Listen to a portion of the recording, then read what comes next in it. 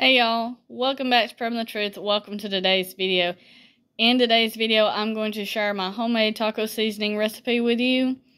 And I'm also going to tell you the reasons why I quit buying these packages right here that are really handy to pick up. Now, they're not really expensive. They're still cheap to stock up into your prepper pantry. But I'm going to show you a cheaper way to do it and a healthier way to do it. So let me show you something right here. Alright, this right here is the back of the package with the ingredients list.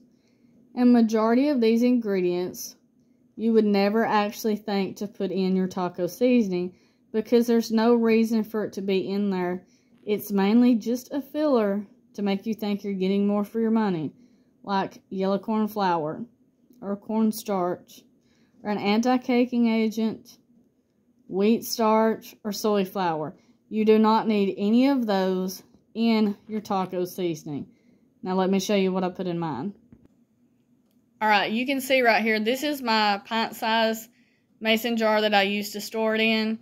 It's almost out, so it is time to refill it. And I thought, while I've got everything setting out on the counter, I'm going to show you what I put in mine and give you the recipe. Now the recipe that I'm going to share with you is enough to do for my family 2 servings, and we're a family of 4. And the thing about this is you can just season it to your liking if you want less taco seasoning or you want more taco seasoning, because you're just going to be getting it out as you want it. So I'm going to show you the recipe and the quantities of each thing that I use. And then if you want to make a bigger batch, you can just do that. Let me show you what I got. Alright, here you go. On the right here, I have chili lime seasoning blend. It calls for 1 tablespoon of chili powder. But if you don't have plain chili powder and you have something that has it in it, like this right here, you can use it. This tastes really good in it, and it does not alter the flavor.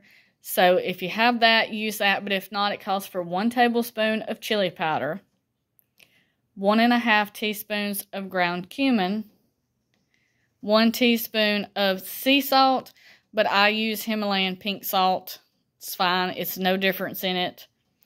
1 teaspoon of ground black pepper, 1/2 teaspoon of paprika ground, 1/4 teaspoon of garlic powder, 1/4 teaspoon of onion powder, and 1/4 teaspoon of dried oregano, and 1/4 teaspoon of crushed red pepper flakes, but I just use the ground cayenne pepper.